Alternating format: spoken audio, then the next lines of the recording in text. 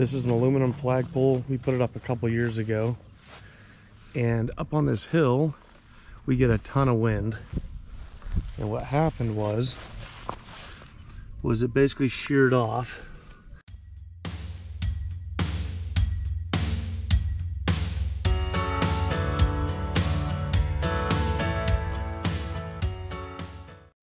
So this flagpole is under warranty, and I could whine to the company and they'd send me out another one, but it'd probably just shear off again. And one of the reasons I'm making this video is I just wanted to show everybody what I'm gonna do to reinforce this flagpole. So this is 1/8 inch pipe, about 2 inches in diameter. So what I'm gonna do is slip this steel galvanized pipe into that aluminum pipe. And you want to be really careful with metals because different metals react with each other. So this is galvanized pipe, and the zinc will react with the aluminum a little bit.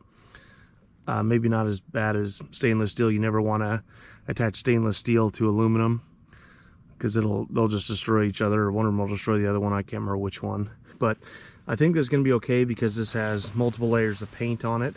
And I was actually thinking about maybe either repainting it or maybe putting grease all over it, you know, something that'll create some sort of barrier between the metals. But I think we're going to be okay with just the paint, so I'm going to go ahead with this.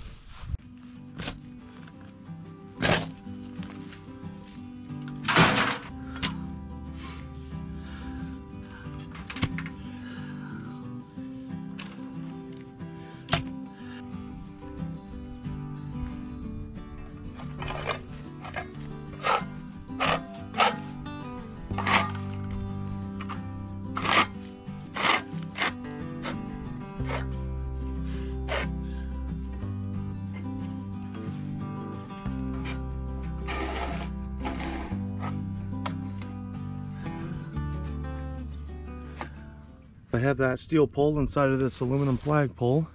It goes up about a little bit more than halfway, but I'm mainly concerned about the connection going to the ground and possibly getting ripped off again, so I think this is going to fix it. I'm going to use this fast-sitting concrete mix to cement in this flagpole. This stuff's really nice because all you'll do is set your post or your flagpole or whatever you're going to put in the ground. You'll start it on the ground where you want it, or at least close to where you want it. Throw some water in the bottom of the hole. I think it says fill the hole about 1/3 of the way with water, and then you'll throw this cement around it and it just hardens up, so there's no reason to mix it or anything. I've used this a lot on railings and fences and things like that I've done in the past.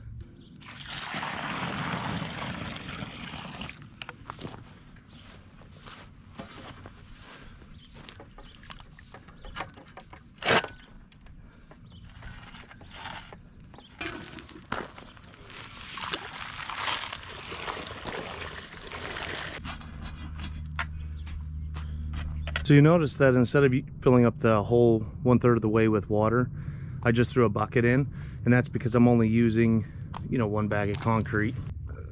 So you can see the concrete's getting saturated, and I just have even that 1 bag is holding this pole in place pretty well. I'm gonna go mix up a couple of other bags of the normal kind of concrete because I only have 1 bag of this, and then I'm gonna get this thing set perfectly level and wait for it to harden. Whenever they sell you concrete, they give us amateurs the instructions here on the back, and I really like these buckets. You can get them from Lowe's. They call them Measure Right bucket, but they have the graduations on them. So when they tell you to use 3.5 quarts, you can actually get a true 3.5 quarts.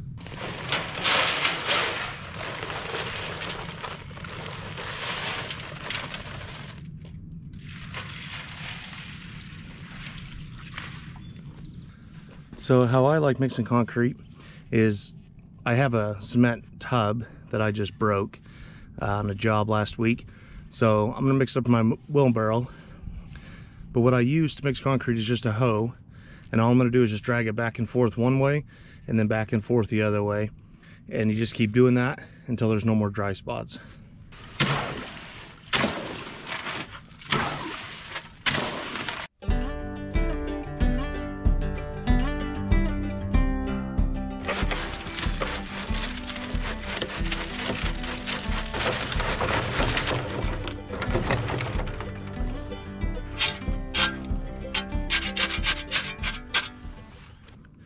You can see I spilled a little bit of concrete around the edge, but you want to make sure that you don't get any dirt in your concrete.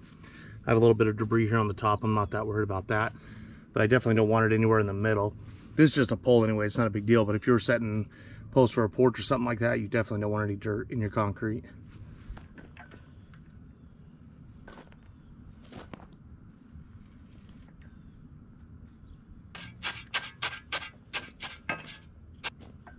So when I leveled the pole, you'll notice that I went 90 degrees from each side. So I went and leveled up this side and then 90 degrees away on the other side. You'll do that with a post or anything. When you are working with concrete, make sure you get all your tools and your wheelbarrow or whatever you're using washed out as much as possible, unless you just plan on ditching it. Like the other week I broke that stupid mixing pan, so you know, I just threw it away. Didn't care about cleaning that, obviously. I purposely put the, I don't know what you little, the cleat, I guess you put it, I put the cleat on the very back, so as you're looking at the flagpole you don't see the rope. I don't know if that matters to some people, but I don't know, I guess I'm kind of a stickler.